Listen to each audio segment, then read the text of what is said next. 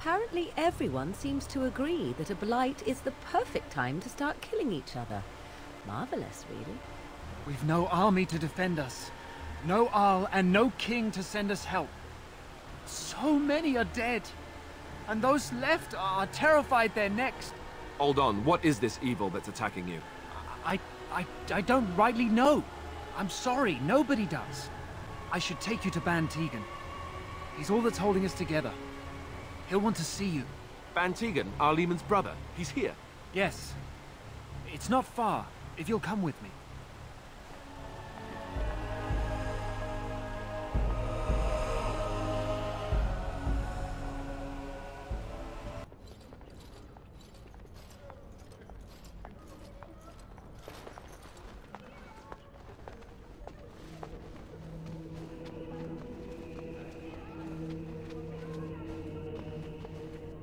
It's Thomas, yes?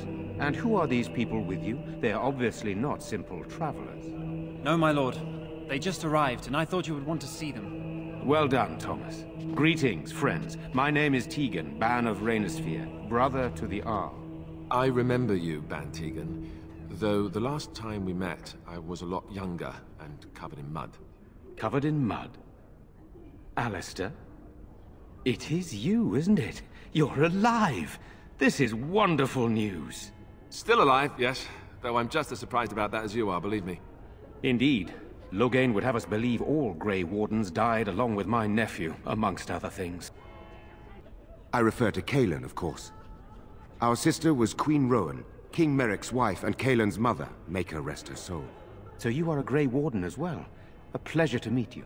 I wish it were under better circumstances. You're here to see my brother. Unfortunately, that might be a problem. Eamon is gravely ill. No one has heard from the castle in days. No guards patrol the walls, and no one has responded to my shouts. The attack started a few nights ago. Evil things surged from the castle. We drove them back, but many perished during the assault. They hit again the next night. Each night they come, with greater numbers. With Cailan dead and Loghain starting a war over the throne, no one responds to my urgent calls for help. I have a feeling tonight's assault will be the worst yet. Alistair, I hate to ask, but I desperately need the help of you and your friends. It isn't just up to me. Though the Grey Wardens don't stand much chance against Loghain without Alim. How pointless to help these villagers fight an impossible battle. One would think we had enough to contend with elsewhere. Thank you. Thank you. This means more to me than you can guess. Thomas, please tell Murdoch what transpired. Then return to your post. Yes, my lord.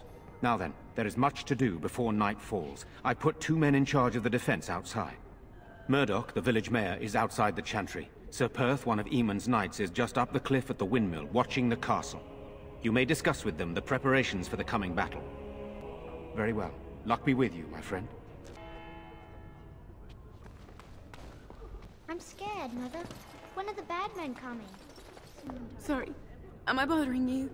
I'll try to be more quiet. Those things dragged my mother away. I don't know what happened to her, but I hear her screaming all the time. Everywhere. How terrible, you poor thing. I wish there was something we could do to help. And now my brother Bevan, he ran off. I don't know where he is. I'm so scared they got him too. You will. Thank you so much. Please find him. I'm so scared, Father. What are we going to do? Silence, girl. You know, we don't have the men we need.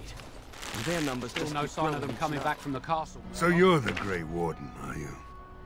I heard they all died with the king. We need what little armor and weapons we got repaired, and quickly, or half of us will be fighting without either. Owen's the only blacksmith who can do it, but the stubborn fool refuses to even talk. If we're to be ready for tonight, we'll need that crotchety bastard's help. I'd appreciate it. If he doesn't help, he'll die like the rest of us. What good will that do anyone then? Tell them to maintain watch. I don't want a surprise attack before the sun goes down. Yes, sir. What should we do until then? Pray, and hope for a miracle.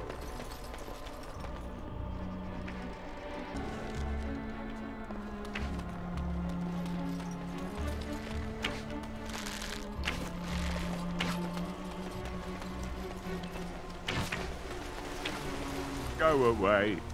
Curse you. Leave me in peace. You've already taken everything out of my stores. There's nothing left.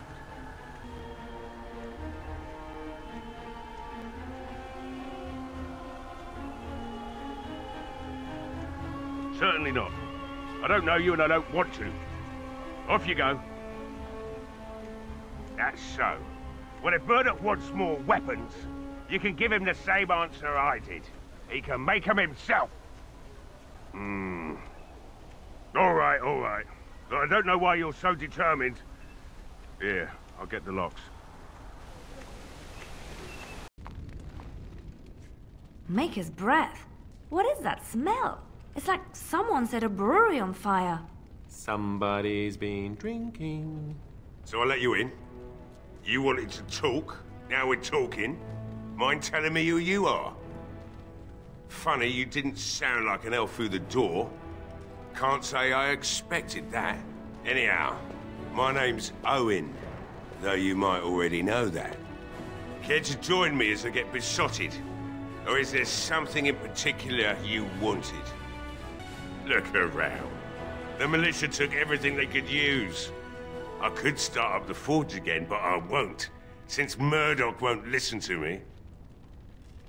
If you mean you want me to smith something for you, then no. But feel free to take whatever's left. Don't suppose it matters much anymore. Why should I help Murdoch when he won't help me? My girl, Valena, is one of the Alessa's maids, and she's trapped up there in the castle, but the mayor won't send anyone for her. She's been my life since my wife passed on 2 years ago. Now she's dead, or soon to be. I don't care what happens to me or the village, or anyone! You say I'm crazy? I'd say my daughter's all I've got to live for. Murdoch and the village don't matter. None to me! Tell you what. If you want me to do repairs for Murdoch and his men, promise me you'll go into the castle and find my daughter. Not good enough. Murdoch said the same damn thing, and I didn't believe him either. You were asking a great deal, you wretched little man. I want a promise. Promise me that you'll look for her. That you'll bring her back to me if you can. I'll accept that. It's something to hope for, at least. Oh, lovely. Shall we next begin rescuing kittens from trees? Right then.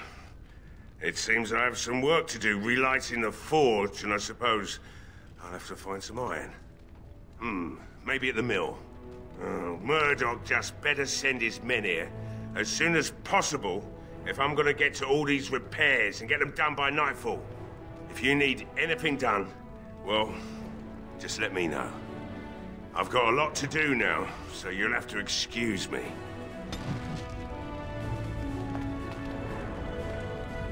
It will be done.